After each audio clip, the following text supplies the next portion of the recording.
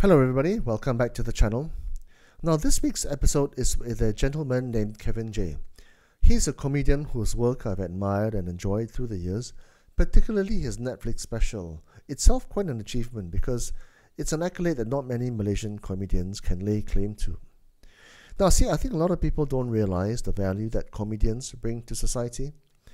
Because I come from the media world, and in my world, every year that goes by, my industry shrinks more and more thanks to digital disruption and economic difficulties.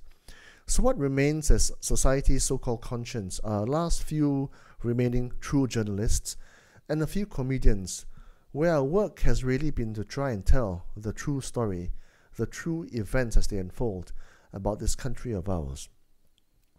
But unlike journalists, comedians have a tragicomic element to their work, where Malaysia's missteps and mistakes and so on and so forth are told and enjoyed and laughed at and cried at in equal measure by the Malaysian public. But at the same time, they also bring to light what is good and proper about our country and our people. So I think that comedy must be protected. They must be allowed to thrive and prosper at all costs, because without them, we lose another leg of humanity in this so-called relentless drive for progress. As always, if you can, like the video, comment, and tell me what you think. Subscribe to the channel because it's always a great help if you can do so. And so, dear viewers, without further ado, may I now present Kavin Jay. Okay, man, Kavin Jay, comedian, thank you for doing this. You're welcome.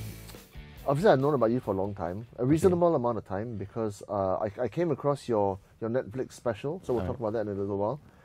Then I heard you on Fly FM, and I thought you were really good, really natural. Thank you. But I think the main reason for me in talking to people like you, comedians, right, is the fact that we live in a world where information and news is coming to us with a lot of compromises and biases, right? Correct. To me, the last bastion of truth, or one of the few last bastions of truth, are comedians, because you take on information, you process it, you tell it in a very real and very honest, and sometimes farcical,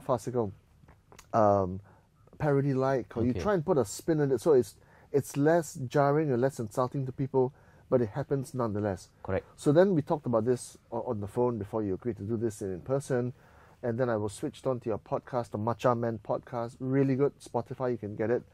And you do a lot of research. You look into things like MH370, the Mona Fandi case, Botak Chin. Obviously, I haven't listened to everything, but you spend a lot of time in research. So maybe we talk about how you got stuck into this game as well, because you've been in the game a long time. Yes. At a time when maybe comedy wasn't so mainstream in Malaysia. So how did you fall into it? Well, I've been doing it for 16 years now. In 2006, I think. I think it all started when I was like 17 years old, when I moved to the UK lah. Because before that, I have not heard of this stand-up comedy nonsense, right? Because clearly we as Asians lah, we only have like 4 career choices, right? Doctor, lawyer, engineer, disappointment, and so so basically I was always going to be an engineer lah, I guess. Because that's the easiest one. Doctor, lawyer, very difficult. Right? No, doctor, lawyer, very difficult. Engineering, at least got hope, Lawyer cannot, too much reading. So I did become an engineer, and I went to the UK to study engineering. The problem was that I wouldn't say that I wasn't interested in engineering. I loved engineering. I loved the fact that we created things, we fixed things that were spoiled. I loved that technical knowledge I had. So I loved that. I loved when I was a kid, I used to take apart toys, and my parents used to get so angry at me because I used to take apart and try to put it back together again, and always have one screw here, and then the robot don't walk properly anymore, right? So I did that, but when I went there, that's when I got introduced to this art form of stand-up comedy, and it really took me in lah. I mean, I didn't want to perform comedy, but I loved watching comedy. I loved watching people do this, right? And so when I was there, I used to go to comedy clubs all the time, and whenever I got extra money lah, because it's expensive tickets and stuff. So whenever I had extra money, I always want to go to the comedy club, chill out for a bit, watch a show and then come home and I feel good about myself. I loved how it made me feel, right? Because it was one of those things. And then when I came back to Malaysia, I realized that I couldn't do this because there was only 2 comedians at that time, or 3, right? There was Harith Iskandar, Joanne Kam, and sometimes Jit Murad. Right? So that was it. And I had to wait for them to do a show before I can go and where I can go and see a show. So I felt like maybe I should do it lah. You know, how hard can it be? It's you get on stage, you start talking. How hard can it be, right? So then it was always a thing where I told myself, tomorrow, now too busy, cannot. Tomorrow. And it was a few years before I actually started, because actually my brother, who was kind of like an inspiration to me. He's always the funny one. He's always the popular one.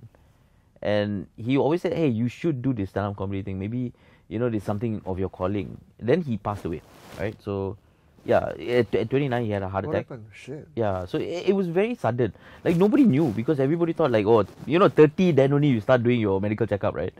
Yeah, so 2 weeks before his 30th birthday, that's when he had a heart attack. Was he like ill? Was he a smoker, drinker? Was he overweight?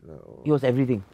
Okay, so stress also and all that. Yeah, I guess lah. Everything lah. Yeah, so I guess he didn't lead a very healthy lifestyle, obviously, but he did smoke, drink, and overweight. His weight fluctuates lah. He's like Seth Rogen like that. So sometimes he's like Oprah lah. Correct. Sometimes fat, sometimes thin. But I guess it caught up to him. Anyway. Yeah. No, she got phases one. You see the show over the years, right? You can see like you can see like what is this, like a graph like that. So I guess it caught up with him lah. And then when he died, I thought to myself like, oh no, like life's too short lah. Fuck, you can't wait for things to happen, or you can't say tomorrow anymore. So in fact, the same year he passed away in June, that August I started comedy, right? 2006. I remember I got 150 of my friends, put them in a pub and tried to tell jokes. I failed miserably because I didn't know what I was doing. I didn't know what comedy was. In fact, just before I went up, I had watched Eddie Murphy's specials, Raw and Delirious, and I thought to myself, he was a fucking legend, man. He was a legend. He was look, it was hilarious, right? Hilarious. And he was young at the time. It's like maybe 20, 21. Yeah. This is like pre-Beverly Hills Cop, and oh yeah, it was like he was so good. Exactly. He was so good, talented, right? Yeah, but the problem was that I took the wrong message from that, because when I watched that special, I thought that if I swore enough, it would be funny. No. Yeah, that's the thing. I didn't know. Yeah. Like, this is the first time. Just imagine, like, you don't know what comedy is. I push you on stage and say, go and do comedy, right? And I thought to myself, like, I took the wrong message, right? I didn't figure out how he was telling a joke. I didn't figure out how he was, like, constructing material or how he made people laugh. For me, it was like, oh, he said the word fuck a lot. Yeah. Oh, that must be it. That's the secret. Yeah. Right? Because after that, I saw George Carlin and all that. They also swear a lot. Carlin was one of the forerunners, man. Exactly. He's a legend, man. Richard Pryor. Also a lot of swearing. So I thought, okay, when I put all three together, I thought to myself, correct, that's the word. That's the comedy part. So I just went up there, I just swore a lot. And my friends and family, they were laughing sympathetically. You can, the laugh, ha ha ha ha ha ha. What's he doing? Why is he doing? Ha ha ha ha ha. Well done, right? So like it's like when you're when your auntie say, hey, dance for the audience, and then people also like a bit awkward. So that was what it was, and I could feel it, right? I didn't feel the fulfillment. Yeah. How old were you then? I was 26. Okay lah, you're paying the dues, right? 26 to 30, 31, 5 years typically, right, to pay tuition. Yes. A lot of people don't realize that comedy is a science. There's an art. It's an art to it, right? Yes. And there's categories of comedy. Correct. Like you've got your surrealists, like Eddie Izzard, right? Mm-hmm. You've got your realists, like Michael McIntyre. Correct. You've got your racial profiling, like Jimmy O Yang and Russell Peters and people like that, right? And then you've got your intellectuals, right? So I think Eddie Izzard will fall a bit like into intellectuals as well. Yeah, I think Jim Jeffries was. So Jim Jeffries is profanities and racism. Yes, but his comedy genre would be intellectually as well, intellectuous. Yeah. Because I think that he creates an idea, Yeah. and he justifies that idea. So I think the best intellectual comedian out there is someone like Ricky Gervais, right? He's Yes. very intelligent Yes. and very, very well thought through. But then in telling his comedy, he's very funny at the same time. Exactly. I think another example of that would be Bill Burr, Bill Burr, yeah. who basically, again, gives you an idea, justifies that idea, and makes sense. If you do it in real life, you get beaten up. So, Exactly. Right? yeah, right. So, I mean, the thing is, the mic gives you a lot of power. I mean, it took me a while to figure out what kind of comedian I was and what kind of comedy I do, stuff like that. I always say, comedy is art, right? Yeah. And art cannot survive without structure. Structure cannot survive without art, right? Because if you look at a building, you think it's all structured. No, there's art as well. Like, basically it has to be nice to look at. Yeah. You can't just build a building, a box, and then say, oh, you live in it. Yeah. Right? So it has to be nice. Which is why structure cannot survive without art. And art cannot survive without structure, because if art doesn't have structure, it will crumble. Correct. Right? So basically, that's how it works. That's the thing. So we always had to learn the basics of stand-up comedy, where, you need to know what to do, the rules, the regulation. And the thing is, learning the rules doesn't mean you follow the rules, because you have to learn the rules to break the rules. Yeah. Right? And the more you break the rules, the more art comes in. Yeah. So the thing is, but you still need to know the rules before you break it. You Correct. can't just simply go up there and say, I want to break the rules, but what's the rules? Don't know. Right. So art, like comedy, like art is always of the times, right? Yes. Of that era, of that period. So I think a lot of Malaysian comedians in the past have always reflected the politics of the country. Yes. Which is very domestic, which is sometimes, it is very narrow. And the comedians who go global are the ones who can transcend those national borders. Like say for example, Joe Coy. Joe Coy doesn't talk about America. He talks about his mum and his growing up years. Yes. And like even Eddie Murphy in those days, his mum trained the shoe like Yes, Boomerang yes, and yes, the ice cream truck and Mr. T and all that. So a lot of like general global culture pop parody, right? Yes. So that travels. So today's era Malaysia, right? I don't know whether we have a comedian that really travels. Maybe one or two, but they're not big globally, right? Oh no, okay. I mean, if yeah. you count Ronnie Cheng as Malaysian, I mean, Ronnie Cheng was in a way spot because he moved to the US. Yes. Then he lucked out with Trevor Noah and he's got his little skit there, and then he built from there, right? Yeah, so I mean, he was lucky. I guess good. you can call you can call it luck. You can call it. I believe is with Ronnie, he's very hardworking, and I think he deserves everything. But that's a given, right? If Yeah. No, but the thing is, okay, like look, for me, I probably I would say, and I don't know this for a fact, but I would say that I'm the most traveled comedian in Malaysia. I've done about close to 40 cities worldwide. I've been to Zimbabwe, South Africa, doing comedy. Finland, Myanmar. Places that you would never think comedy exists. But yeah, I've done those places, and it's one of those things where I learned very quickly that comedy is very universal, and as much as you think that that very local joke will not work outside, it does sometimes. All it takes is comedy is about context, right? So basically, as long as you understand where that person is coming from, like you gave a very good example in Joe Coy. Now Joe Coy does a lot of jokes about his Filipino mom, right? In America, now the Filipino population in America is very small, right? But it relates to people because everybody actually has the same has experience. A bit of a screwy mum, right? Yeah. And it's all about the fact that all he did was give a context about how Filipino mums are. He does a little bit about Filipino stereotypes and how tiger mum it is. So people now take that on face value and basically accept the jokes based on this context, right? So that's all you need to do, context. I learned this when I was in India. Actually, my first ever overseas gig, take Singapore out of the equation. Singapore is pretty much a local gig. But I went to Mumbai for the Mumbai Comedy Festival. Now, I went with Harith Iskandar. I was supposed to open for Harith, but what happened was there was a last minute shuffle, and then I had opened for this Australian comic, and another Indian newbie was opening for Harith. right? So we were there for three days. We were doing 3 shows. So the first 2 shows I did okay, but I was struggling a bit with kind of figuring out what I can and cannot do, and I was trying to localize the jokes. I was trying to make sure that my jokes could travel and which jokes I can actually do. Yeah. So it was a struggle for me, but I did okay, right?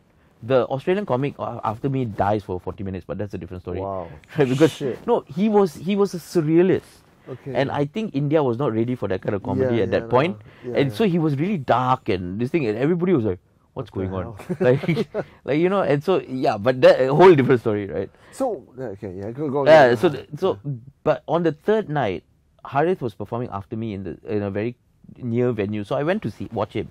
And Harith was murdering the crowd. Like, he was doing so well. And what jokes was he doing? He was doing the same Malaysian jokes that you see him do in Malaysia, like the CSI joke, right? The CSI was mati. Right? He was even saying the word mati and people were laughing. Right? In India. Yeah. They were not Malaysians, they were all Indians. Right? So but the thing is, Harith has got a funny face. So he looks funny. The fact that he does something funny, it's like humorous already. Yes. And you look funny, right? But like my wife would beg to differ, but no. But basically, after the show, I asked him. I sat him down. I said, "Hey, why are people laughing at your Malaysian jokes?" And his comment was very simple. It was basically context. I gave them context in the beginning. Basically, what is Malaysia like? Set it up. Yeah. Now, if I tell anything about Malaysia, they will use this as a guide to just connect the dots, right? So give an example, right? When you're in Norway or Myanmar, right? Mm-hmm. How much work do you have to do to Actually, not that much. Yeah. I mean, like, okay, even my Netflix, right? It was very well received in the US, UK, and all that. And a lot of my jokes were about, okay, the first half of my this thing was about Singapore, right? Or making fun of Singapore. And the thing was, people don't understand the relationship of Malaysia and Singapore, right? But it's very simple. I just gave them a context joke, which was basically Singapore and Malaysia relationship is like, India and Pakistan. It's like England and France. It's like America and the rest of the world. So, if it's a joke, everybody understands it's this thing. Yeah. And then I go further by the relationship by saying in India and Pakistan, right? They were cousins. They grew up together. They were family. Right, and then Pakistan left, and then came back with an AK-47. Right, everybody's like, calm down. And then Malaysia and Singapore, same thing. We were family. We grew up together, and then Singapore left, and then came back with a BMW. Right, so everybody jealous. Like, what we got, Proton. Right, so that was the context joke. So everybody knew that so it's a neighboring country. Right, 1, 2, there is animosity between the two. 3, Singapore is richer than Malaysia, and that's why we are jealous. Right, so then I can do jokes like Singapore think we are better than us. So eventually they can very easily join the dots because the context is there. So this Netflix thing, right? Mm-hmm. To me, it was a big because anytime someone local scores a Netflix gig, it means that there's somebody already lah. So I think Malaysian comedians, I can't remember. I think Jason Leong, Harith Iskandar, and 3. Yeah. So I'm quite puzzled because when it's like when Chappelle gets a Netflix, he mints it, right? Of course, 50 million. Yeah.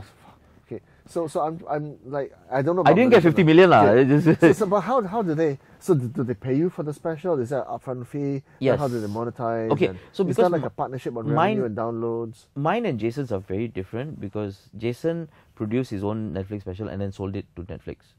Mine was a Netflix production. So they paid you to produce and... No, they paid someone else to produce, obviously. They don't have a production. But they themselves created this thing. They paid me a performance fee to come and perform. Okay. So which is the most lucrative one? Lucrative, I would say, I mean, it depends on how you sell it lah. But I don't think either of us made enough or more money. But I guess, because you see what Jason did was he spent his own money to shoot, produce, edit, everything, and then just basically go to Netflix and go like, here you go. Yeah, it's like Chappelle, but his old yes, one. He's just yes, correct lah. Thanks, 30 million, whatever. For me, because it was a Netflix original, so they did everything. They did all that. I just showed up, performed, and left. Right, so they did the lighting, they did the sound, they did everything. So either way also it's the same lah, I would say. But I mean, I just have the slight bragging right of, oh, mine's a Netflix original. Yeah. Right. Yeah. Just and that. it says at the start Netflix Yes, original, right? yes. So that small bragging right lah. But at the end of the day, do people care? No. It's the same thing. You're on Netflix. Great. Yeah. And mine kind of happened really by being at the right place at the right time. To be honest, there was no inkling that from anyone that I would get a Netflix special at all. Like basically, what happened was I was helping Harith on his Netflix special. And we were just, kind of goofing around and stuff like that. And I had gone to Edinburgh Festival, and he was supposed to shoot his special on, like, I can't remember the date, but it was supposed to be the date that I was still there. So I was supposed to come 2-3 days later. So I told Harith, like, I can't make it. I wish you the best. Yeah. But then I thought to myself, this is a historic time for Malaysia because the first ever. Oh, he was the first one, right? He was the first one, yeah. And it's Malaysia, Netflix, and I can't not come lah. So I called Harith and I said, you know what? I'll buy new tickets. It's fine. I'll come back for your special, right? Because it's a really proud moment for everybody, right? Yeah. So I said, you know what? I'll come back. He said, okay, good. So I flew back the night before. Right, the night before the special, I flew back, and I went straight to the hall where he was supposed to record, and I walked in and I went, Harith, good luck, and he said, hey, good luck to you too. I'm like, what are you talking about? He said, oh yeah, I forgot to tell you, you are warming up the audience. Oh shit. Yeah. Oh shit. So I'm like, bro, this information would have been helpful, 3 days ago. You went in there cold. Yeah, kinda. Wow. So, but the thing, I had time to prepare, but I guess as a warm up, I wasn't in front of camera, so I didn't really. And I used to do warm up for him before as well, so I know his audience quite well. I know how to, I know how to do warm up lah. I just do 10 minutes only.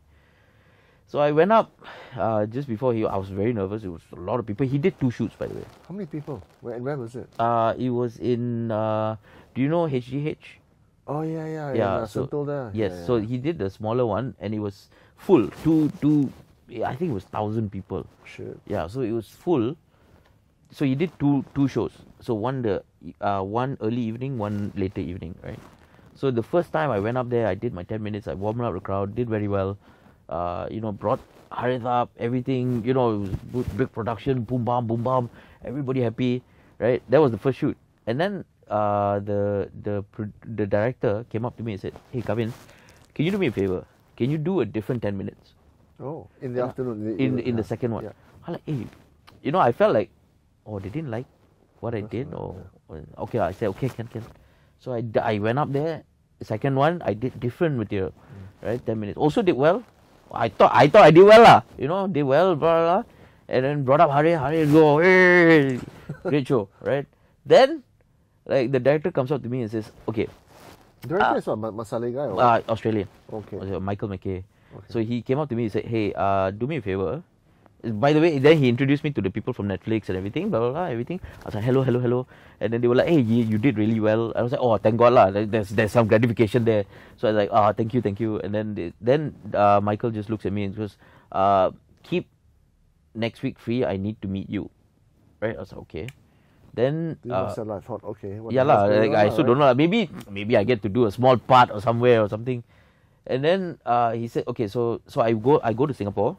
I meet with Michael, had coffee, and then he just sat down. He's like, oh, so how is this date looking?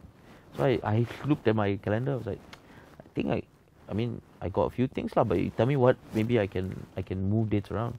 Then he said, we would like to shoot your special. I'm like, what? He said, yeah, we would like to shoot your special. I'm like, what, like a full special? He said, yeah, do you have an hour? I'm like, yeah. Of course. Yeah, they were like, yeah, we'd like to shoot your special. And it was 2 months from the date that we talked about. And I'm just, like, of course I played it cool. I'm like, yeah, maybe I can move things around. Yeah, sure. And then when he left, I just sat there for, I remember. A bit shocked, right? Yeah, I remember just like, I couldn't believe what I was hearing, and I just sat in the roadside curb in Singapore for like an hour. Did they talk about details like how much you're gonna get and what kind of? I didn't footprint? care. Maybe they did. Don't care, so At that actually time don't I care, shut yeah. down already. Right? Yeah. I just sat there for like an hour, and I just went like, I can't believe this is So happening. on the evidence of that morning and the afternoon, they thought, okay, this guy is interesting. Yes. Maybe did a bit of research. Okay, he's got this, is it? Okay, let's do it. Yeah, basically, later on I found out from Michael as well that what happened was they had budget for 3 specials, right? So For Malaysia lah. They had budget for 3, as in one was Harith, one was Fakafas from Singapore, and they had budget for 1 more. But this one is a smaller budget, so I had to kind of share the production with someone and stuff like that. But they had already went through a few comedians, and they found it unsuitable. But having seen me perform at Harith's opening, the people from Netflix agreed that maybe this is the one. This fella lah, you lah. So that's when they started talking, hey, maybe we put this fella. So basically being in the right place at the right time lah. If I haven't decided to come back from Edinburgh early, Yeah. I would not be sitting here with you lah. Probably be somewhere. But sometimes something else. people say things happen for a reason. Exactly. And in a way, your life is fated. Yes. Right? But when they assess whether a comedian makes the cut or not, what kind of criteria?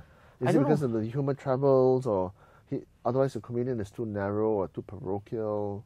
I think they were looking for that as well. A little bit of everything lah. I think a little bit of material that works everywhere. Yeah. A little bit of the fact that I think they were looking for a certain type of comedian who they were thinking wanted to do a certain way. Like I think what they wanted was a comedian who was fast paced, kind of this thing. That's what they wanted lah. I think, which is why they got, like, Harith was, for one reason, he was the biggest comedian in Malaysia at that time, right? So by virtue of his just fame. Yes, virtue of fame. I think I'm not taking anything Do they away. share data with you, like how many downloads? No, of views? course not. Oh, they Never, don't do that? nothing. Oh, so you're one and done. That's it. Yeah, that's it. That's it. Oh That's shit. it, yeah. So you're paid. That's it. That's it. So ongoing relationship don't have like part 2. No, part 3. of course. I still know who these people are. They know who I am. So is there like an idea that, okay, in a couple of years we're going to do a refresher update? No. I mean, the thing is, you can't. I have, like, I'm very sure Harith and Jason has the same thing as well. You have direct contact with them. You can call them up and say, hey, I got this idea. They will listen to you, but the problem is all depends on budget and how much they want to spend and stuff like that. Yeah, so I've pitched to them so many things, but at the end of the day, they never took it up because it's a policy issue in Netflix Malaysia as well, where they only can buy IPs, and it's a budget issue as well because they need to pull out budgets from here and there. So they want, it's very difficult lah. That's why there's not been a special coming out ever since, right? Even Jason's one was because they were kind of a little bit desperate during the pandemic to kind of have this thing. In fact, they called a few comics. They called me also, like, do you have anything? Yeah. I was like, I wish I did, because I didn't. But Just Jason had say you have lah, then at least. No, cannot, because I needed something to shoot. We couldn't go out at that time. It was pandemic, It was MCO. We couldn't go out and shoot anything. So the problem was that Jason had shot his 2 years ago. So he just dusted it off lah. Yes, that's actually basically what he did. Yeah. Right. So for me, I didn't have that. I had, but it was not quality good enough. So what's your process? Because I mean, I listened to a lot of Joe Rogan's podcast, right? And his process is very, very long one. Like he'll write the basic jokes when he's straight up, and then he does, he'll do a bit of alcohol or whatever. Then he'll add layers onto it. Then he'll spend like maybe 6 months in the smaller clubs and stress test the jokes. Right. And then after like 9 months, then he's got a finished product. Right. And then in the delivery of that, those jokes, it's seamless, because I see these guys, they don't they don't trip up. The timing is perfect. Gervais is the same thing. McIntyre is the same thing. So these guys are so good, and it's so seamless. What about your process? My process is very different. I think when you look at other comics in Malaysia, even some comics write. Yeah. Right. They write the whole show. They memorize it, and then they have the show. That's the other thing, right? How do you deliver 1 hour's worth of content off the top of your... Unless you've done it like a few hundred times already. I guess, yeah, they do practice, rehearse, and all that. Like one of my favorite comics, Kwa Chen Han. Like I love how he writes. His writing is just phenomenal. Where this guy. I know Kwa Chen Han. Yeah, you know, right? So this is a true story. He didn't have a show. He bought a ticket, went to Kazakhstan, I think, and came back within an hour.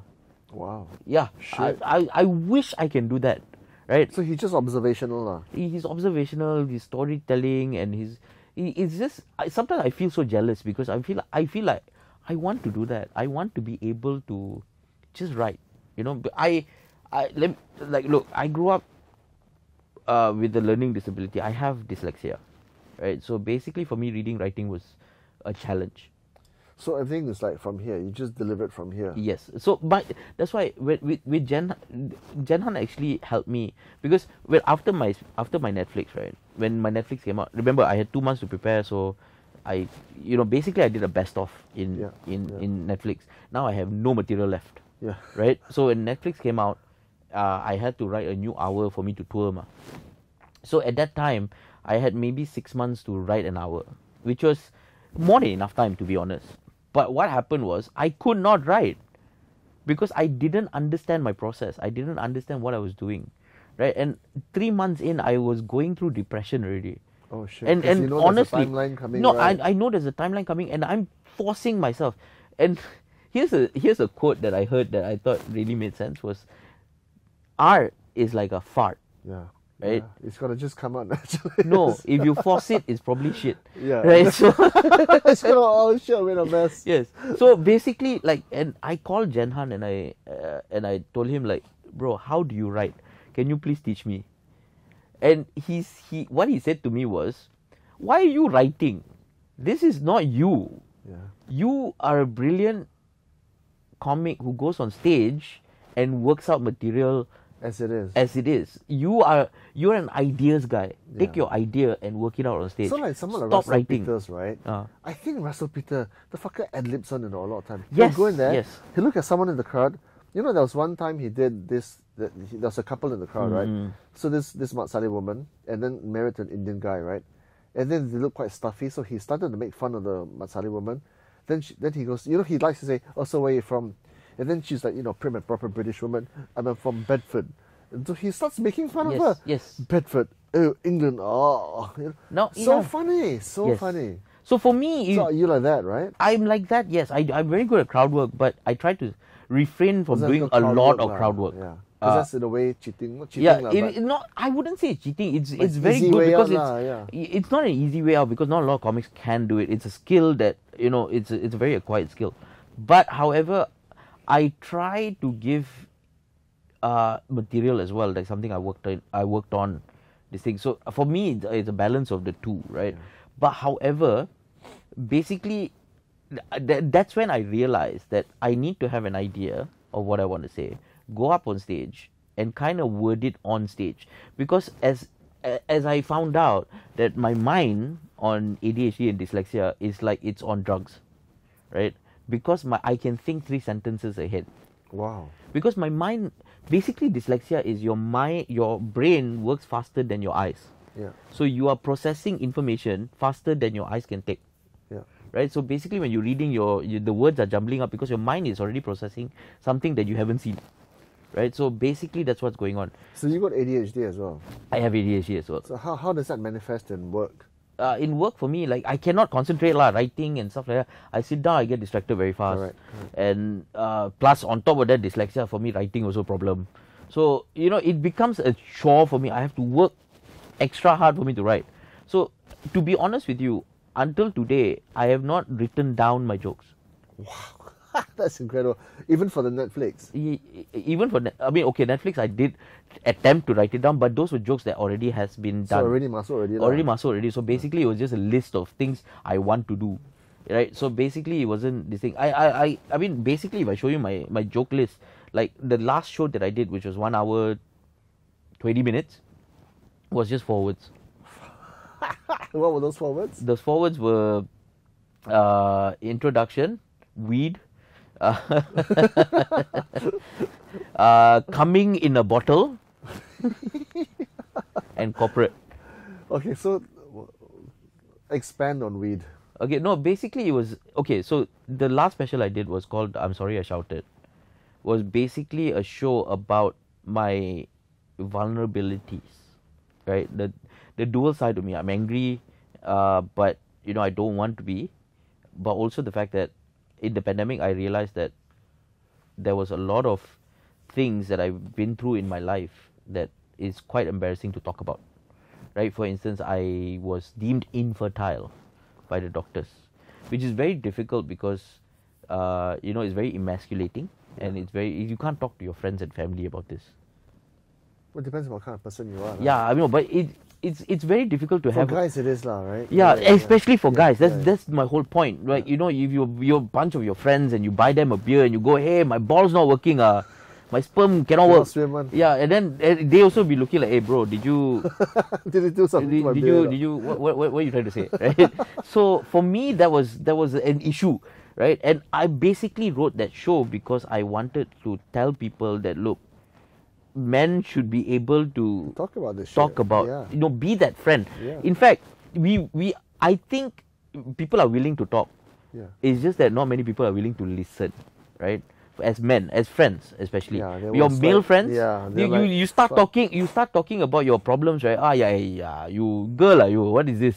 Drink. And it's not helping. Like because I had a friend who actually committed suicide during the pandemic, and it was a very difficult time. And I realized that only if he would have talked about his problem, maybe we could have helped him. Yeah. And I'm not. The problem is the blame is on me, as being a good friend, right? Because we together as a society, especially as men, have a stigma of not talking about our problems. Yeah. Right. When we hang out together, all we talk about is Liverpool, Manchester United. And it's getting worse. Yes. It's getting worse because of political correctness. Yes. So the thing is, that's why I love comedy, because comedy talks about everything and there's almost no boundaries. Yeah. There are boundaries, but the boundaries are far in the bloody distance, right? So someone like Ricky Gervais, he was saying that nothing's off limits, because if you talk about it and then you go through it, and it makes you invincible, because you can discuss it, right? Yeah. And even his mother's death and all that, he'll talk about it. Exactly. And at the end of the day, what are you? 1 in 4.3 trillion times chance of probability of making out as a human being. Exactly. Then here for a fucking split second, 60, 70, 80 years if you're lucky. Yeah. And then you're gone. Exactly. Why get head up about all kinds of shit, right? No, which is why that's why I love comedy. Which is why I was very proud of my last special, because I felt like it's something that I have evolved into, rather than doing jokes, which is nice. But the problem was this special for me was not just right? It was got downs, got ups, and it was a roller coaster of emotions, because I take people through my anger, through my frustrations, through my sadness. Like for instance, I talk about having a miscarriage. How it was very sad at that time, and then I bring them up again to another, frustrated to my family, who basically all they wanted was a child. Yeah. Like ever since the day I got married, like, when you getting a baby? I'm like, we're still at the wedding. Can you wait? Yeah. Like that kind of thing. So basically, it was frustrations, all emotions, and it was very. I was very proud of it, because I felt like there was a natural transcend to a different type of comedy, instead of the usual, hey, look at me, this is a funny thing, it's constant laughter, which I feel like I need to evolve to do more things, instead of just making you laugh. I need to make you think, I need to make you learn, I need to make you kind of sad, I need to make you kind of happy, I need to kind of make you kind of angry and frustrated. So these kind of emotions I really want to do, rather than just laughter. Yeah, because there's a maturity to that humor already. There's a maturity to the comedy. You've graduated to the top ranks. Exactly. And for me, the best example of that is someone like Chappelle, right? Dave Chappelle of the US. he is considered one of the doyens of American comedy. Yes. And he's in his early 50s now, maybe late 40s. He's been around the block a few times now. Yeah. He's had his crashes, he had his peaks, and now he's on the rise again. And in telling the story, there's a lot of racism and anti-black stuff in America. His poverty, his drug use, and he became a Muslim and right. But in telling his story, you get taken on that exactly like you're taken on the ride, and a lot of it is funny because it's dark humor, but it's humor nonetheless. I mean, some of it is dark, some of it is light. Yeah. Yeah. I mean, like another example that would be great for this would be Mike Birbiglia. Yeah. I've not heard of him though. You've not heard of him? No. Okay, you have to. He's a storyteller comedian, and he's one of my favorites in the world. The way he tells a story, he brings you on this emotional ride, and you can laugh and cry at the same time. It's just it's like one Richard of those, Pryor used to make you laugh and cry at the same time. Yes, but right? Richard Pryor was a little bit more rough, Yeah. whereas Mike Birbiglia is so much more polished in the storytelling art, where he can basically, his whole show for an hour is one story. Yeah. But it's jokes in between and it's tangents in between, but it's basically one story arc, and that's what I loved about Mike Birbiglia and another Welsh comedian called Rod Gilbert, which is in anywhere since 2006 until now. If you ask me who my favorite comedian is Rod Gilbert, and how he does that story arc of being this frustrated person from one end to another, and so there's a lot of self-deprecation as well. It's self-deprecation, but also the fact that it's real life. Yeah, because and you can relate to it. Yes, because it's basically a story about like Mike Birbiglia was the last special he did. Thank God for the Jokes. It's on Netflix. He tells a story about how his life changed from getting married, having a child, to basically going through that life lah. Yeah. And it's just one story, and it's the way he tells the story is very soothing, very relaxing, and also he takes you through this whole peaks and troughs. It's basically this roller coaster of emotions that you go through, and you just feel good about yourself, and you relate to him. Because of how screwed up his life is. No, not that. It's got nothing to do with how screwed up his life is. Yeah. It's just that you relate to this man. Yeah. You relate to this man through his stories, and you think to yourself, this is me, this is who I am, this is what I've been through, right? Yeah. And if you haven't been through the same thing, you could like, oh, this is how I would react if I went through this. It's very human story. It's very human story. And that as a comedian, although I want to make people laugh, if I can make somebody cry, if I can make somebody feel feelings that a human can feel, for me, I've done my job. Yeah. I want to do that. Yeah. I don't want to just have a one-dimensional joke, ha, funny. I would like to have more dimensions to the fact that, hey, I made you feel things that you usually don't feel. Yeah. Like, for instance, one of the reviews that I got for my show was that the journalist said that I didn't know there was this kind of comedy in Malaysia.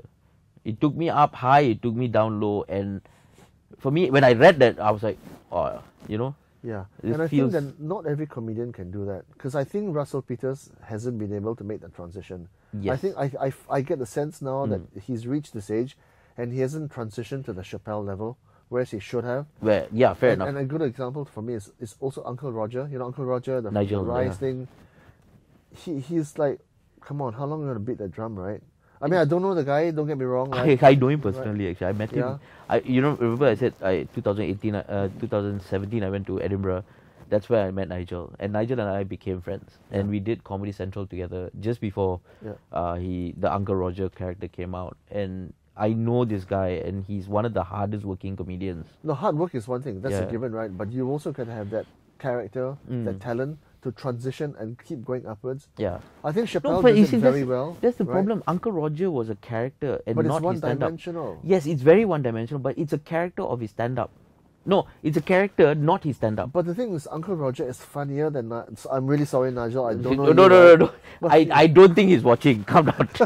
In case, right? The Uncle Roger is funnier than Nigel in person. That's a real problem. Yes, it is. No, I honestly feel like Nigel is a very funny comedian. I like Nigel's comedy, and I feel like this thing. And the thing is,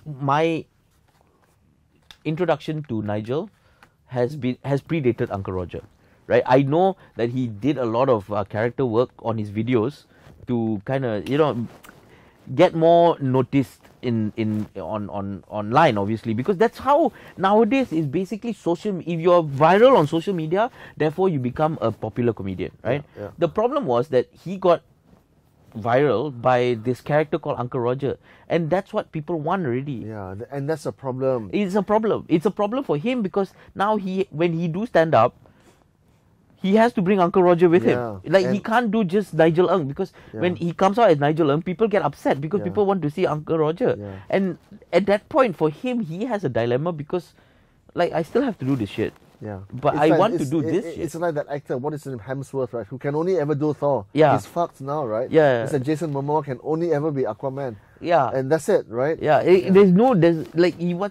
I think the problem with society now is that we're so social media crazy that is the character we want and that's what we want. You cannot be anything else. So it's an art. You've got to grow in your art. Yeah. Like if you used to paint in a certain way at 25, if you're still painting that certain way at 35, you've not graduated as an artist. So comedians are the same thing.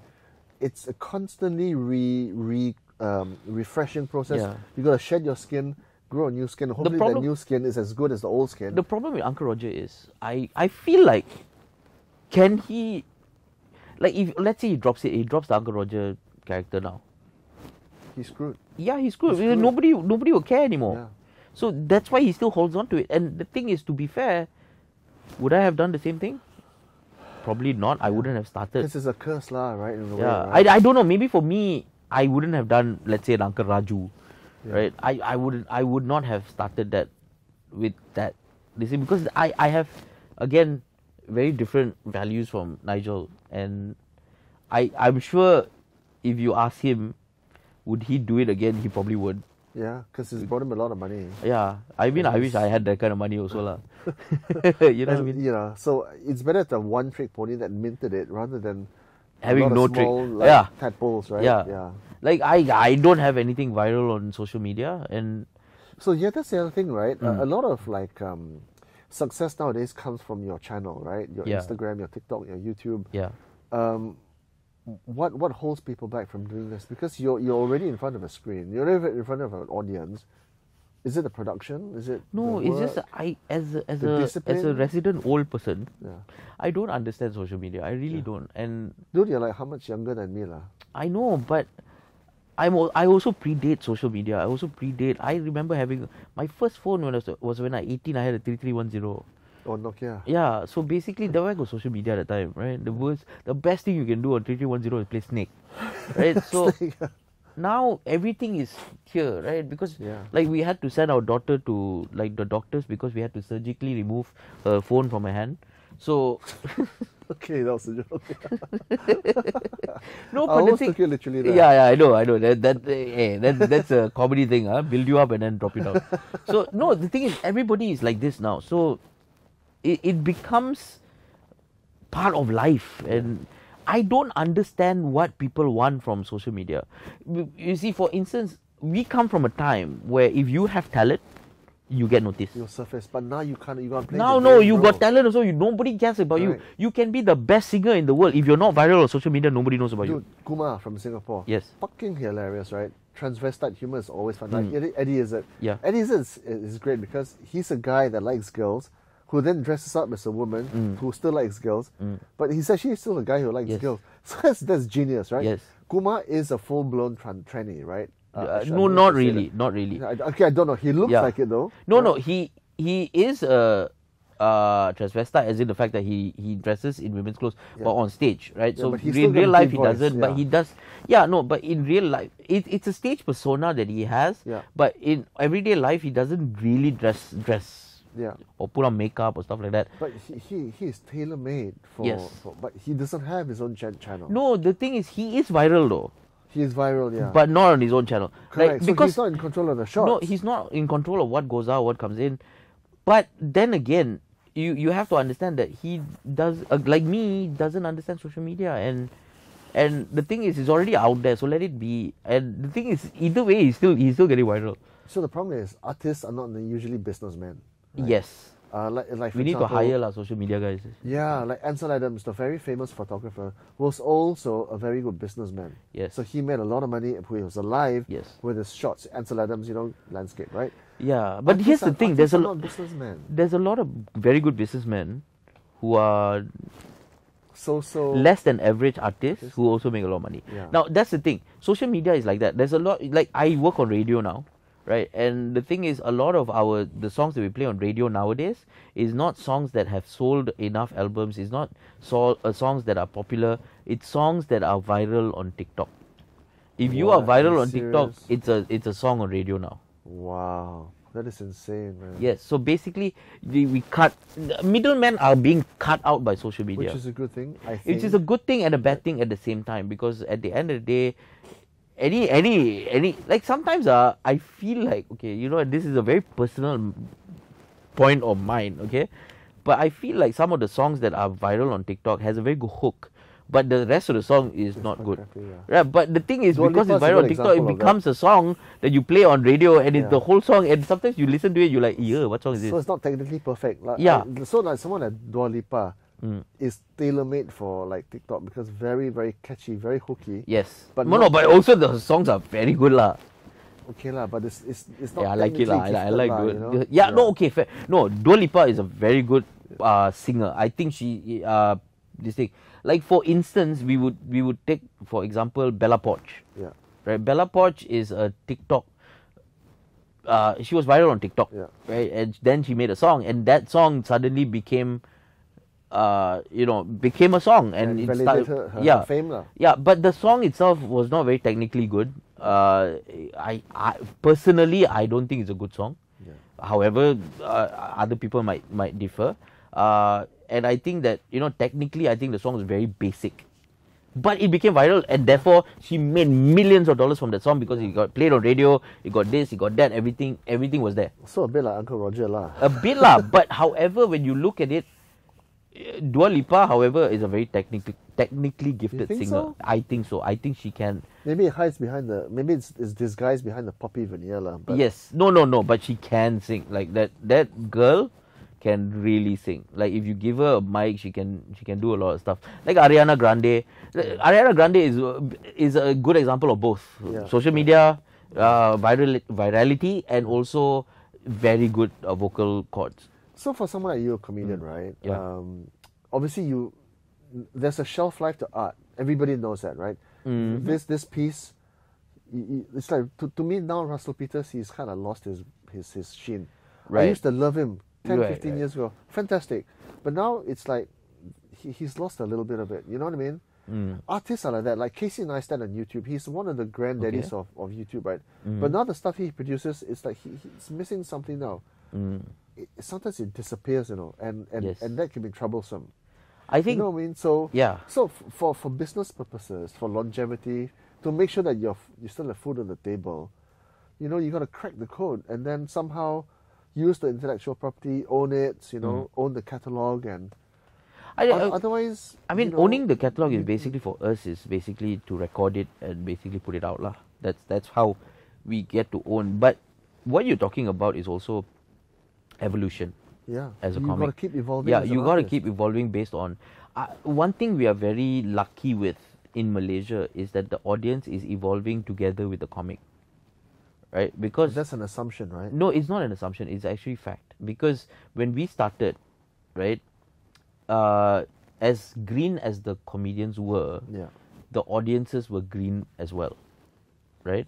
So humor in those days, I remember Jit Murad and Joanna Harriet. Kapoor was just funny because she was just swearing and she was Yes, very yes, she was already. crass. Yeah, she Yeah. was. But that Yeah. was what the audience wanted to hear at that Actually, time. where is she now? She's still doing comedy. Really? Yes. Wow. She also has evolved and she's doing very, very well now. Okay, I didn't know that. You see, the thing is with Harith and Joanne, I think when we came out in 2006 and we had this revolution of comedy and we started, evolving, Yeah. I think it gave them a little bit of a kick in the backside. Because I'm very sure, even Joanne has admitted, even Harith has admitted that our emergence kind of basically biting at their heels Yeah. made them want to evolve a little bit so that they also And what they did for for comedy at that time opened the doors for yes, you guys, for us, right? Yeah. Yes, definitely opened the doors for us. And then what we have done by evolving into this comedy revolution, they also had to evolve to become more than what they were, right? So you see, like for instance, like you used a very good example in Russell Peters. Russell Peters was the icon of comedy for Asia, right? Because before Russell Peters in 2005, when YouTube became a thing, before that was like we spoke about lah, Eddie Murphy, Richard Pryor, Robin Williams, Carlin, Bill Maher. All these people, if you notice, were white or black, right? And what they spoke about was the problems of white and black people. Yeah. Asians cannot relate. Yeah. Right? Until Russell Peters came Until along. Russell Peters came out and started talking about Chinese people, Indian people, and suddenly now we Asians had something to relate to in comedy. Immediately we latched on to Russell Peters, and Russell Peters, I mean, he made a lot of money obviously, but he also embraced that and did that. That was his shtick, right? So his was, I do Asian stereotypes, right? All the other people do white stereotypes, black stereotypes, American stereotypes. We Asians couldn't follow. So finding the category lah. So then, in a way, that opened the doors for people like Hassan Minhaj, yes, Trevor Noah, and Joe Coy and all that, right? Yes, and that's when you forget about all these people lah. Okay, it opened the doors for multiple Asian comics in Asia, because now Asian audiences are thinking, oh, there is comedy for Asian people now. There is a market. Yeah. You know, forget about all these Hassan Minhajes and all this. They already had a market. Correct. And it's still North America, right? It's still North America. They don't come here. Like, it opened the doors for me. It opened the doors for the multiple India comics. China has comedy now because of this, right? The problem is that what's his name? Russell Peters never evolved. He kept doing the same stereotypes, and he kept doing that. That's troublesome. That's his shtick. Now, the thing is, you and I can sit down here and discuss about this. Fella is still making millions. Easier said than done. Look, he's still coming to Malaysia next year. He's still going to sell out a stadium. He's still going to make a lot of money. He's still going to go back and he's going to cry at the bank, right? So we can talk about all the fact that Difflin never evolved lah, Difflin not funny lah, Difflin. He's still going to make a lot of money, and we're still going to sit here and do a podcast. People will still pay for the ticket. Exactly. It doesn't matter, right? At the end of the day, hey, look, it's a business. You do what you think is right? So basically for me, I want to evolve. I want to evolve as a comic, to do different things, to be a bit more of a this thing. And I see my audience evolving with me. I really do. Like when I started, I remember doing all these racial jokes. Malay is this, Chinese is this, Indian is this. Like actually you do that in the fall flat. No, now a fall flat. It's not only fall flat, but also the fact that I feel like my audience want more than this. And also I travel a lot, so I can't do that anymore. Correct. Now I combine them to a Malaysian stereotype, because all the stereotypes are, to be honest, they say what? Indian come late. Chinese people also come late. Malay people also come late. What they say? Malay people lazy. Come on, Chinese people also lazy. I'm fucking lazy. I also lazy, bro. They say what? Chinese people stingy. Bro, have you met some Indian flirt? Same. Malay also same. It's about being thrifty. It's a Malaysian stereotype. It's got nothing to do with your race anymore. So at the end of the day, now I'm more of a Malaysian. Hey, let's talk about the Malaysian stereotype, which I can easily travel with, because now I can tell people, hey, this is the Malaysian stereotype. Malaysians are like this, right? And also the fact that I want to talk about more deeper, meaningful things than this thing. And I see my audience evolving with that. Like the last special I did was up and down, right? I could see the audience accepting this as, I didn't know I could feel like this in a comedy show. Like after that, the social media people put reviews, people just, hey, great show, and I could feel people were writing also lah. The fact that they were taken to a journey, and they didn't know that they could go to a comedy show and not only feel laughter, they could feel so many other emotions as well. But if you do JB, KL, Penang, that's fine. But if you do, like, say, Kemaman, would you do Kemaman? You wouldn't do Kemaman, right? Or no lah, I mean, like, say, Bagan Serai, right? No, the problem but then they wouldn't. It's not like I don't want to do. Don't get me wrong. I would love to do Kemaman. I mean, I'll do an audience of 3 people lah. Like, if they pay 30,000 each, right? yeah lah, maybe no. The problem, I would do it for free. I honestly would. But the problem is there's no audience there. So like, would you open a shop, a iMac shop in the middle of Kemaman?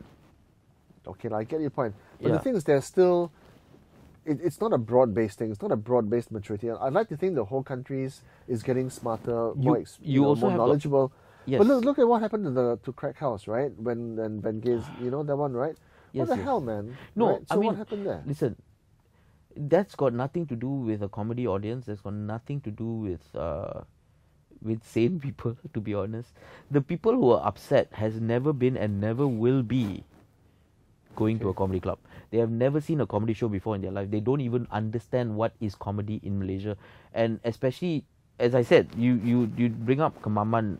If I was doing comedy in Malay, yeah, I would do a show in Kemaman. I'm sure there is shows of Malay comedy because that's the market there, right? We do more urban market because we speak English, right? It's an English-speaking comedy. And the reason why I do English-speaking and not Malay-speaking is because I would like to travel, right? And I've done Maharaja Lawak as well. I didn't do well, but I did it, right? I put my hat out there already. But however, I feel like the Crack House thing happened because of few people who basically wanted to latch on to something for their political gain.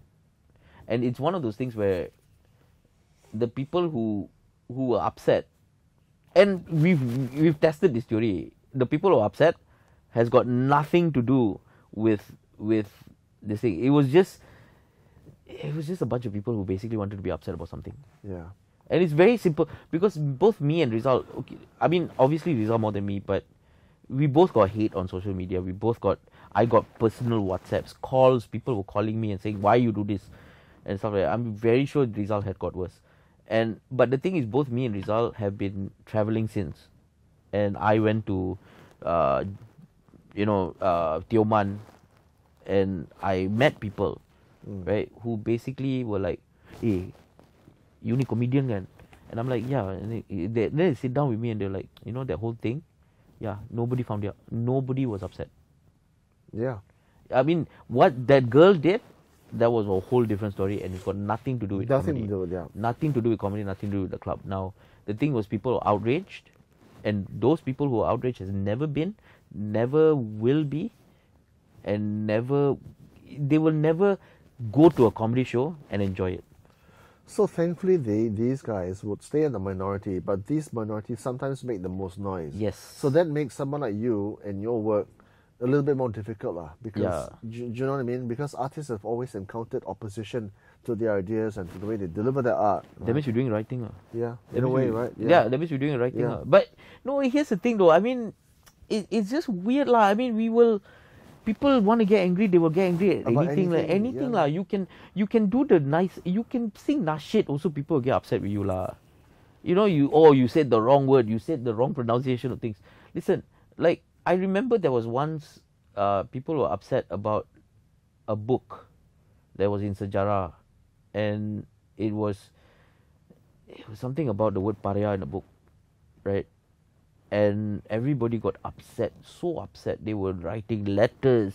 There was, in every magazine and newspaper, there were notes to the editor. There's a lot of people with a lot of time in their hands, lah. I mean, we had out of all people, 0 people read the book. Yeah. None of them read the book. They just got fed up with that one thing. It's just the one word pariah in there. And when I read the book, I was like, oh yeah, correct lah. That was the correct word used at the correct time, and that's what they said. And then everybody was like, they lost their minds. Yeah. Nobody read the book. Yeah. Do you know what, right? This world is so full of these incidents that make so many people angry, but it's so small. Yeah. Like, I had a friend who was traveling through the Middle East like 20 years ago, right? And there was a little skirmish he was in, I think, Iraq or Afghanistan or something, right? He was having breakfast in the market, peaceful, everybody's having fun, right? So there's a little skirmish over there. All the TV crews were there, CNN was there, Al Jazeera was there, BBC was there. Oh, and then it was being beamed worldwide. Oh, this is happening in Iraq. It's a mess. Oh, my friend is having his breakfast. It's nothing. So you don't realize how nice the country is until you go there, right? Yeah. It's like same thing lah. This book maybe it's fantastically written. Nobody's read it. Yes. But one word, pariah, oh, big fuss. Yeah, big And fuss. then social media amplifies it. Exactly. Like What the I hell? remember there was this one video of this old white man in Thailand, if I'm not mistaken. He got punched I think I saw and that. knocked out. I think I saw that. Everybody got upset. Everybody was like, murder. This man who punched the old man got death threats. Yeah. Right? And basically everybody was like, how dare you punch an old man, blah, blah, blah, blah, blah. And then someone shared a different perspective of the video before what happened. This old man was apparently, he was drunk, hit had an accident with this Thai man, and then basically came out with a sword and threatened to kill that man. And then eventually this Thai man lost patience and just whack, and the player fell down. Right? So but the problem was damage done already. This fella was being blamed for something that he did, but he was provoked. Now when they saw the whole video, everybody was like, oh, okay, that makes sense. Right? Because now you understand where this fella is coming from. Because if someone threatens you with a knife, you also have to defend yourself. So it's like what you say lah, right? People are maturing, which is a good thing. Yeah. So in the past, people would be like, they would get all emotional about the what happened. Or what happened was this guy got hit. Yeah. But now people are asking why that happened to result in the what. But not enough. No, it's like this war in Ukraine, right? Everybody's oh, Putin is a bad man. That's what happened. Putin did attack the Ukraine. But why?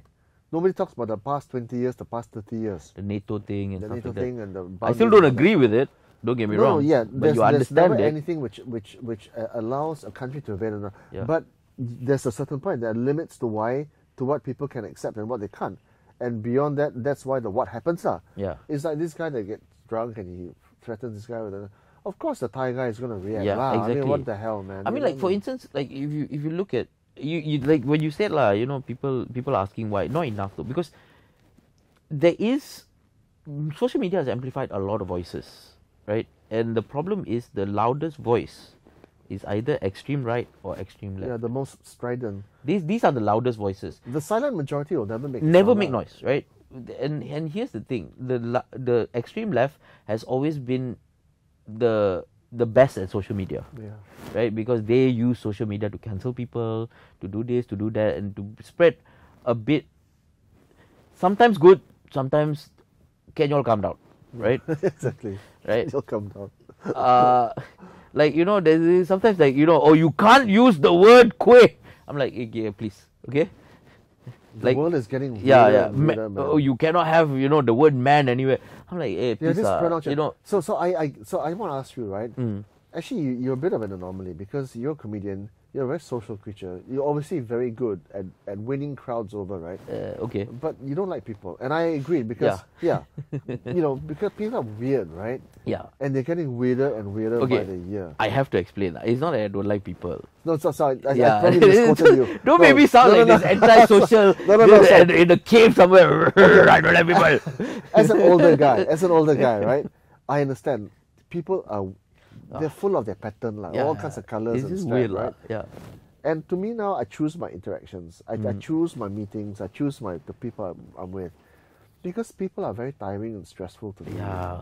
You know. No, and there is a reason for this, because I am socially awkward and I have social anxiety. It's very difficult for me to talk to people who I just met. But here we are. Okay. We've just met. You see, this is a character I'm playing, right? I know how to work the camera. I know how to be a sociable person. I understand.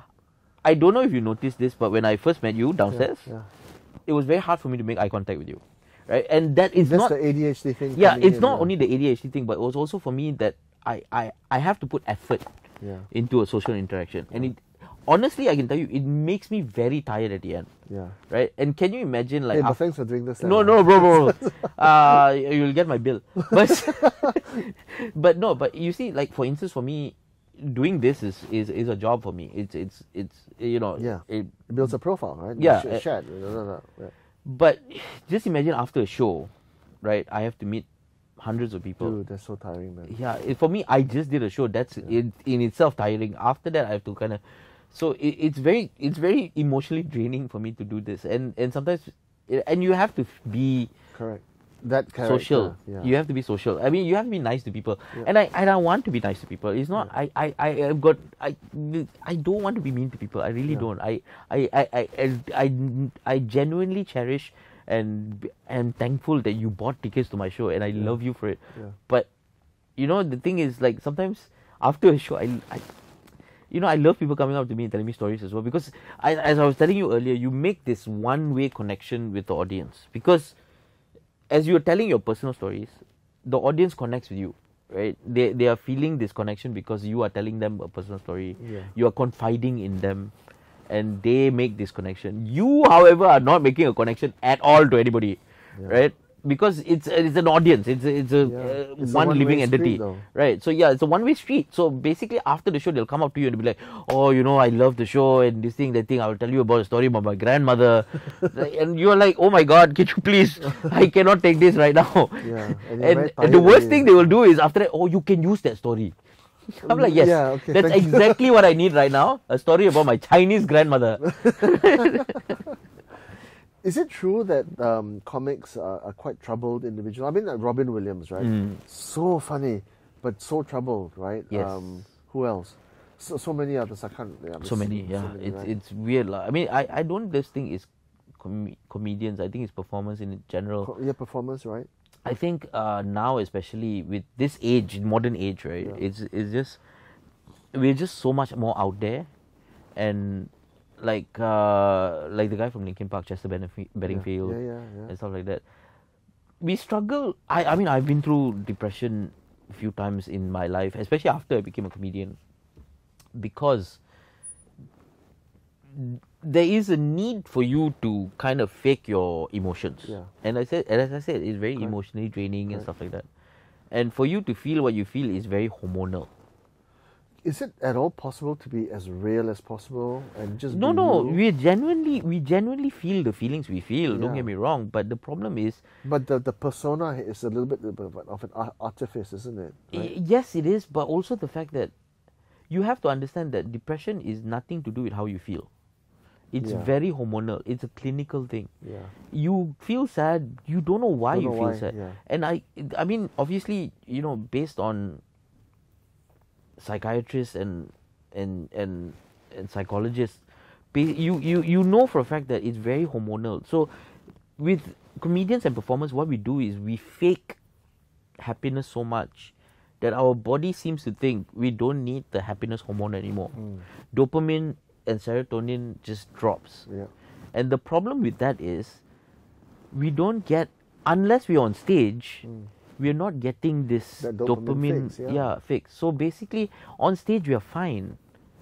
When we get off stage, that's when it dips. Yeah. And that's what happens to us. And basically, we just have this thing, And people expect you to be yeah, funny all and the then, time. And then the worst part is people then find a bottle or find drugs, and that's how they get. yeah. And then they I think become that's what happened with Robin Williams, yes, right? and because he was, I mean, the alcohol and the drugs, and there's so many others that basically fell into this trap of alcohol, drugs, and stuff like that. Thank God, I mean, I can come out of this. Yeah. I don't drink anymore. I definitely don't take drugs as much, but still, no, I don't. Coffee. But Yeah. it's very easy, Yeah. Dude, I can tell you because all we want is dopamine. We are not. I can tell you a lot of people who are alcoholics and drug addicts. They're not alcohol and drug addicts. Yeah. They're dopamine addicts, and all they want is just to feel normal. Yeah. And that's the only way they can. And the worst part is with alcohol and drugs is because it brings you even worse down. Yeah. Right? It drags you even further, and then it just it brings you to a whole different level. There's a lot of level heads out there, but there's also a lot who are not. Yeah. Yeah. What about exercise and working out and just the natural fix? Because obviously You're talking to the wrong guy. Yeah, I know, but dude, but there's a real natural solution there, like it is, of course. Sunshine and yeah, but I mean, I love playing futsal. That's my thing. That's my enjoyment, right? I hate going to the gym because I feel. No, you don't have to go gym. You just go and work out. Just go for a walk. I know. I do walk sometimes and like swim. I love swimming. I love water.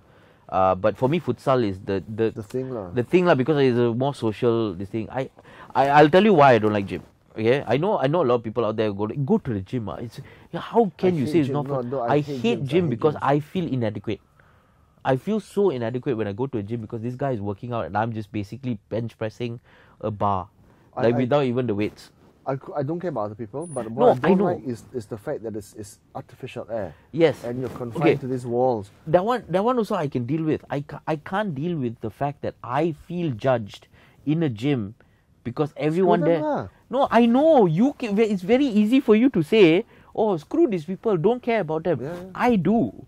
I feel judged. Now I feel like I am inadequate, especially a fat person, right? Going to a gym and seeing all those gym bros doing, Yeah, I don't go to the gym specifically because I don't like gym bros. Yes, and man? I look at them and I feel inadequate because I feel like it's not what they're doing. Yeah. It is not them. It's 100% me. It's all here. It's all here. It's all here, right? Yeah. That I feel like, what's the point? Yeah. I'm not going to get there. And basically, what am I doing? Yeah. I feel like I feel so out of place. That's why I hate the gym. Yeah. It's like people tell me, go to the gym. Oh, we'll give you free gym membership. I say, I don't want. I don't want. Like there's no reason for me to go to the gym and feel like, if you know how emotionally draining for me to go through that whole process of being in the gym and being so self-conscious of myself while exercising, that maybe I can do the treadmill 10 minutes. Yeah. Then I see someone next to me doing it for 30 minutes and I feel like, fucker. Like not enough. Yeah. And then I give up. I go home and I go like, screw it lah, I'll have a sandwich. Yeah. Right? What's the point? Yeah. So for me, like, yes, that is one thing. For some people, look, things work differently for different people, right? It's all about the person, and I think do what makes you happy. If going to the gym makes you happy, great. Exactly.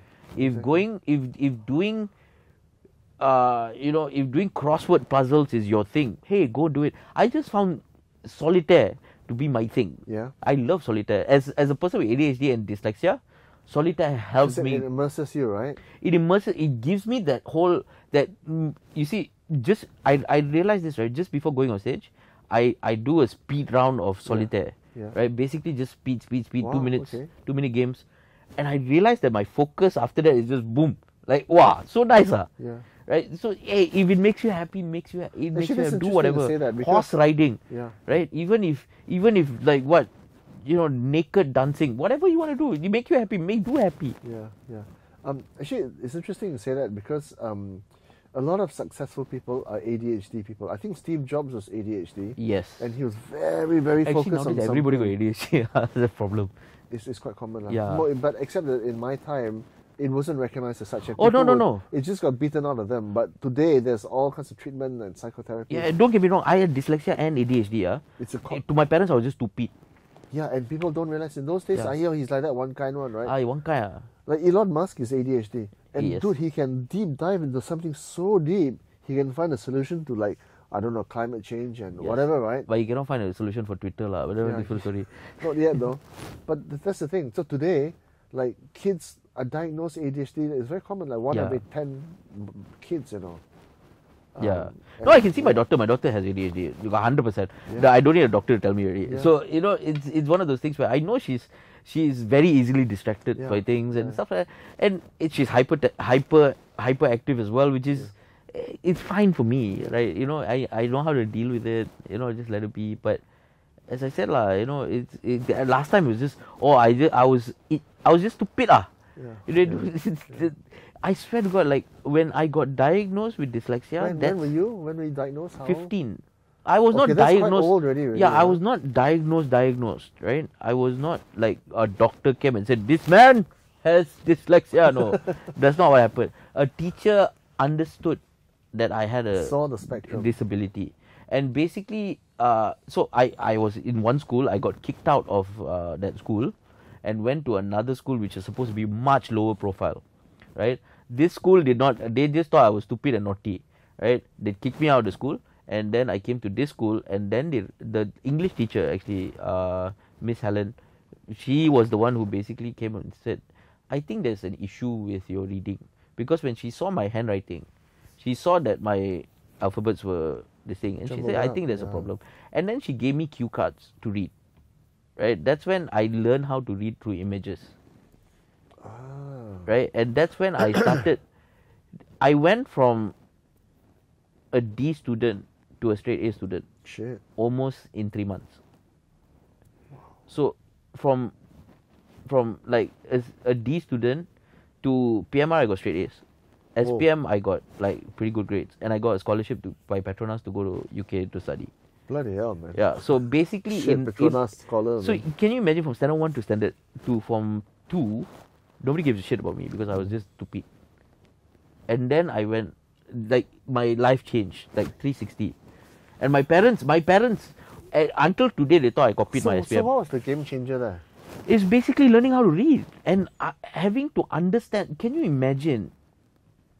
Your whole life, you are trying to be better. You know the answer, but you cannot write. You get what I'm saying? Like you know the answer, but you cannot concentrate. You know the answer, but you cannot. You want to write an essay, but every time you write an essay, everything is wrong, and you are frustrated, and you feel like you don't want to give effort anymore. You give effort also, you will fail. You don't give effort also, you fail. Might as well don't give effort and fail. It's much easier. Yeah. Right? Like I remember, I started smoking very young. Okay, I started smoking when I was like 14. Right? And the reason why I started smoking, Stress, huh? no, because my father accused me of smoking. My father accused me of smoking when I was 14, and I did not smoke. I got obviously I got punished and beaten for it, and then I thought to myself, if they're going to scold me and beat me for smoking, I might as well smoke. Right? So that's what happened. I got beaten for smoking when I didn't smoke. I went outside, I bought a packet of cigarettes and smoked. Fucking hell, man. Right? So that's why I said I always find the easy way out. Yeah. Like for instance, when I was failing anyway, if I didn't put effort or not, might as well I do it the easy way. I don't put effort. And that's when suddenly I realized that if I can do this whole reading through images thing, and I can apply that. And it was very easy for me to apply because one thing I had with ADHD and dyslexia was a memory, because my memory was very good, which is why again I can do comedy and 1 hour and a half. Yeah, everything is there. It's very systematic. So I can do that. Now suddenly I'm scoring A's. Now suddenly I write an essay. The teacher said write 350 word essay. I'm writing 500, 600 words. So if you were to verbalize what was the game-changing element there, what would it be? Just basically learning to read and having a gratification for my effort. Okay, that gratification comes later, but learning to read, as in like in the past, you just see a bunch of words, right? Yeah. Then they follow over each other, right? But now you're using image cards, is it? Yes. Basically, okay, how dyslexia works is basically your brain processes information as a whole, but your eyes is processing information as single letter. When you read, like let's say when you read this more, what you're reading is more, right? So that makes more. Yeah. What I see is the whole image of more.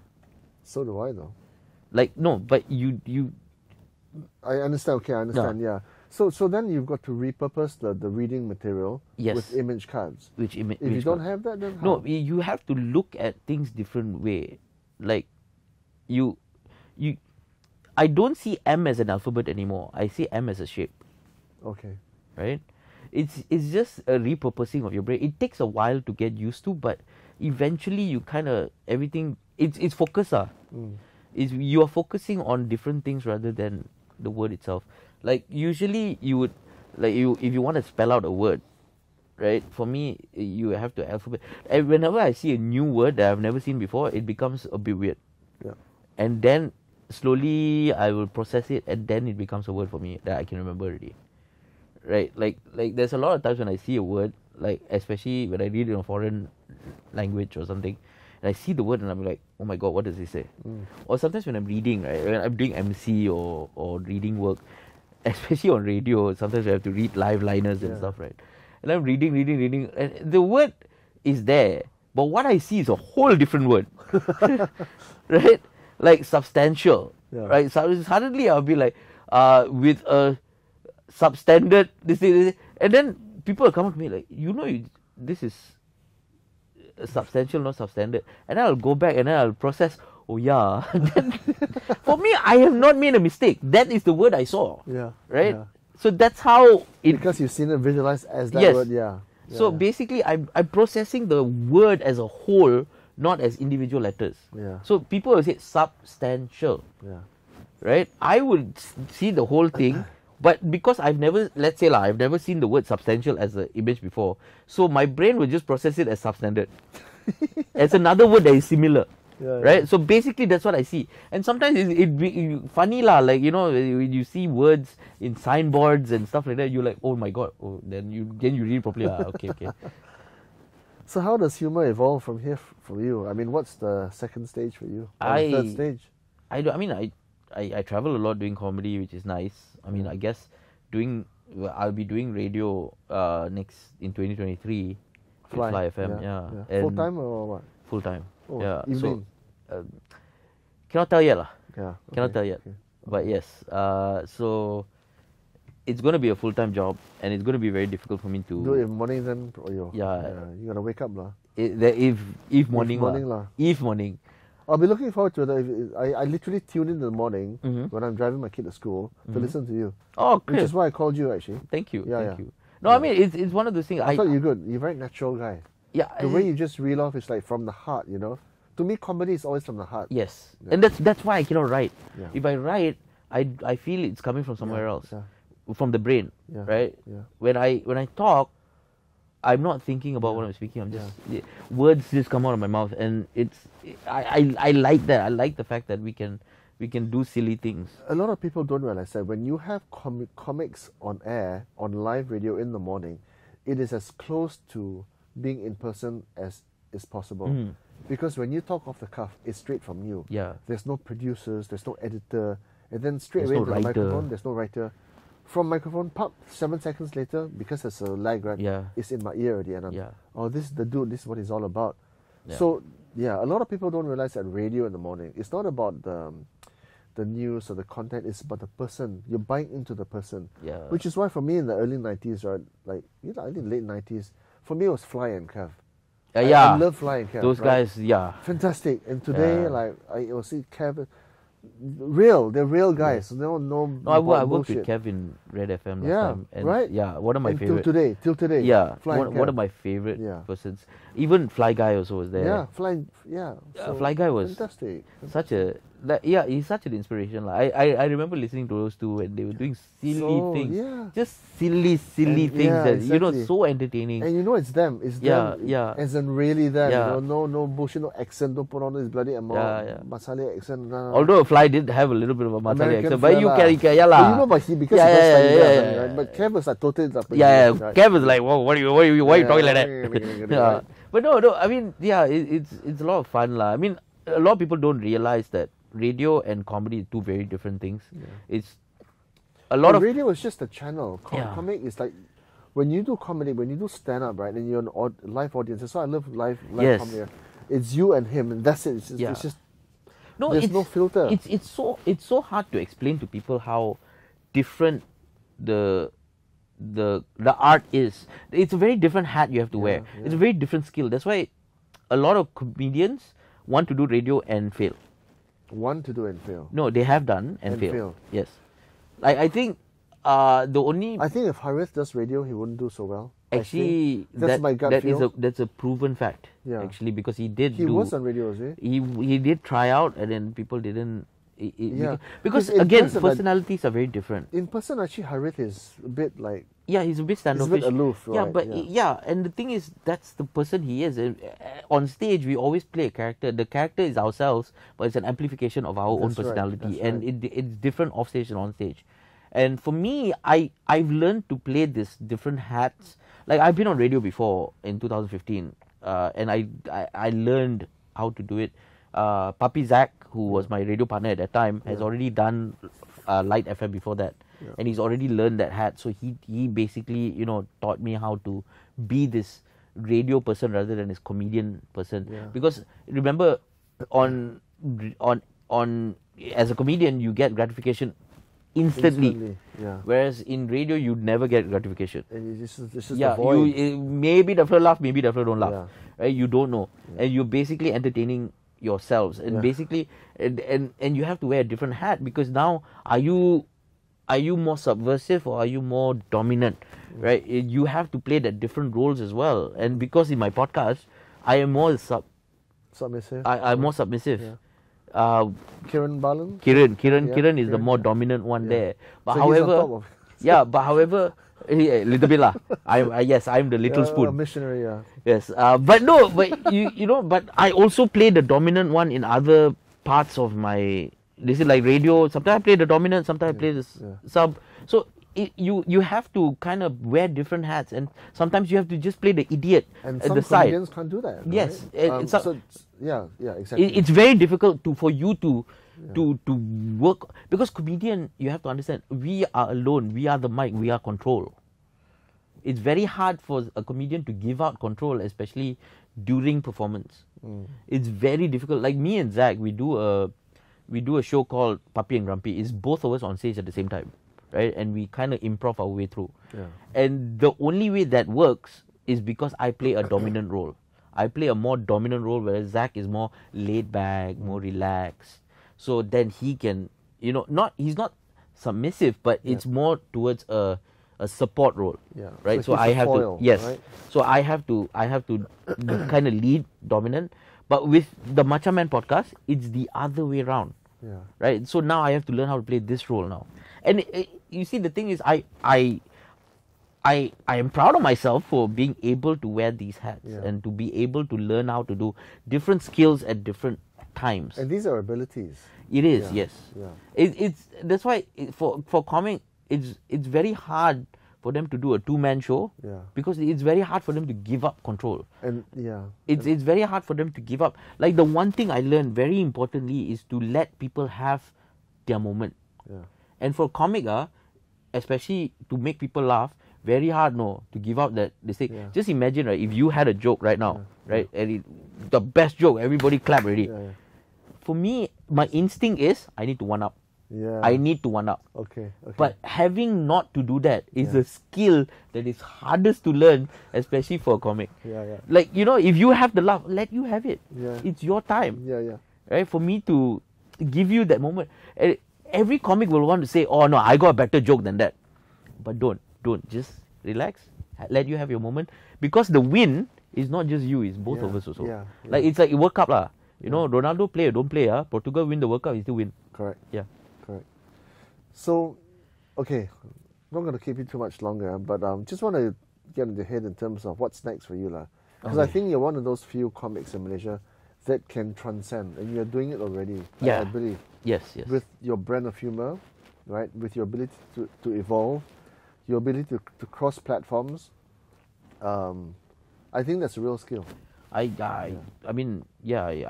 quite proud of it lah. I have to say, I'm blowing my own horn a little bit, but If you don't blow your own horn, who's going to blow? who's gonna blow my horn, right? Yeah. Sometimes you gotta blow yourself, lah. Yeah lah, I know. Yeah. Nobody wants to blow me.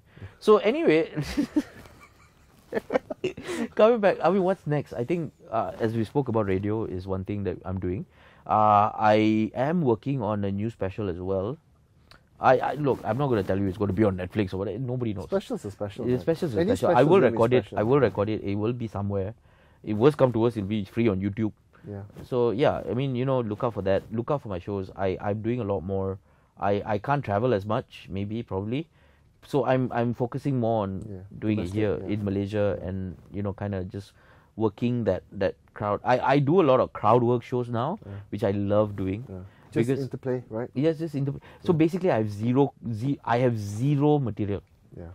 I you go on just go in stage there and you just see and what just the talk. fuck happens. Yeah. So basically, I go on stage and I basically talk to an audience, and together with the audience, we come up with material. Yeah. We come up with moments, and I've done it 3 or 4 times now, and It's a lot of fun, right? every single show is magic. Yeah. It's just magic. It's just how the audience kind of feed me. And sometimes they think it's a very boring thing, like I'm a pilot. And from a pilot, I can just do half an hour on basically like how pilots are. Like I remember there was this one time, like basically that lah. So what do you do? You're a pilot. Oh, so you drive planes. And I accidentally said drive. Yeah. And from there, I just went like, okay, not drive, but you know, can you imagine if you drive like, hey, your hand outside, like just, hey, you know, just doing that on a plane, just like, hey, what's up? Like, you know, just parking, like, like, you know, can you imagine, like, you know, but then he flew Air Asia, so cannot. So yeah, you know, that kind of stuff. Like, and it's just sometimes it's just magic, and I always try to be very respectful to the audience because, as I said, we're partners in this. It's not about, oh, I will come there and just insult you. Actually, that's not the way. And I'm amazed at what some comics in America get away with. Like, Yes. Oh my god. No, you see, like Russell Peters can get away with it. Oh my god, yeah. Russell Peters can like get going down and having a glass of water and there's chili and oh my god. Yeah, you no, know? because you see, Russell Peters can get away with it because the audience wants to get roasted by him, right? Now, crowd and work that's why they shows. sit in front. Yeah. Oh my god, my wife will never sit in front. You see, for me, a crowd work show is not about roasting you, right? It's nothing to do with roasting. It's nothing to do with you. It's together. We are doing this together. You give me the lines. You set them up. I hit them up, right? So basically, that's what we're doing. And the thing is, I try to be as respectful as possible. And like, you know, I try not to make fun of names. If you have a weird name, we'll talk about it. Dude, oh right? my god, American comics all the time. Yeah. Oh my god, so bad, so racist sometimes, but they love it and they love like it. I remember there was this one time where I was doing a crowd work show and this guy was named like Gary Crimson. That Crimson was his last name, right? And I swear to God, half an hour was me like, I want that name. That is the best name I've ever heard in my entire life. That sounds like a superhero. That sounds like accountant by day but Crimson by night. Like, just, you know, for me it's just like and he was laughing the whole time. Like I wasn't making fun of his name. I was just like, how cool is that name? Exactly. Right, you know, it's empowering rather than, you know, this thing. And I like doing that. I like doing that with the audience. Though I think the only time I laughed at something with the audience was at the audience member was then there was this one time we were like, what do you do for a living? And he said he's a chef. And I said, where? He said boost juice. Oh shit. I'm like, dude, that's not a chef. Like, oh shit. Well, depends on how permissive. I'm like, no, I laughed for half an hour. I said the whole crowd was laughing, and the wife just went like, no, they have a kitchen. Yes, it's a blender.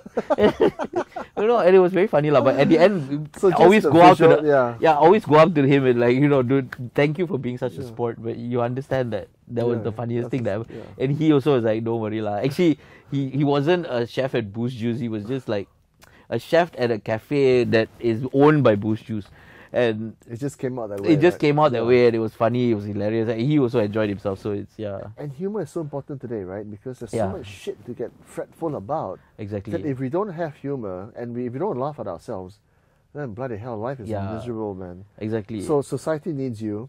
Oh, thank you. I certainly need you. I mean, MCO. All I did was watch comics. I'm serious. Yeah. Like, because, you know, otherwise if you go and look on the other side and spend time on the dark side, oh my God, there's so much to get depressed about, you know? Yeah. So thank you for doing this. Thank you so much. Thank you for doing the show. And keep on doing what you do, man. Thank you for having me, man. It's been fun. It's been fantastic. Cheers. Oh, I pulled my muscle.